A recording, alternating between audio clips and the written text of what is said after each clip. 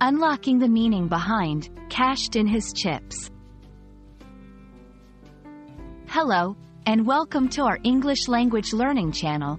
Today, we're diving into the fascinating world of English idioms, specifically focusing on the phrase, "cashed in his chips." This expression is a colorful part of the English language, and understanding it can help you grasp the nuances of English expressions. So, let's get started and unlock the meaning together.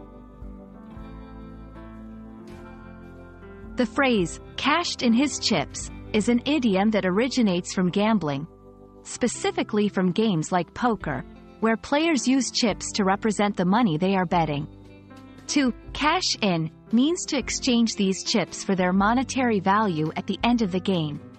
However, when used as an idiom outside of gambling, it means someone has died or concluded their life's activities.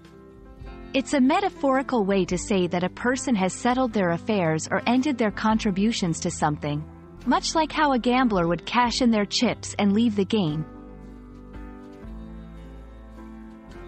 This idiom is often used in a more figurative sense to talk about the end of life or the conclusion of one's role in something significant. It's important to note that while it can be used in serious contexts, it might also be used lightly or humorously to describe the end of something less consequential, like a career or a phase in life. The tone and context in which it's used are crucial to understanding its meaning in conversation. To help you grasp how "cashed in his chips" can be used in everyday language, let's look at a few examples. Serious context. After a long battle with illness, he finally cashed in his chips, leaving behind a legacy of bravery and resilience. Light-hearted context. After 30 years in the teaching profession, Mr. Johnson has finally cashed in his chips and is looking forward to his retirement. These examples show how the phrase can be adapted to different contexts, carrying a range of emotional tones from serious to light-hearted. Understanding idioms like "cashed in his chips" can enrich your English language skills and help you appreciate the depth and creativity of everyday expressions.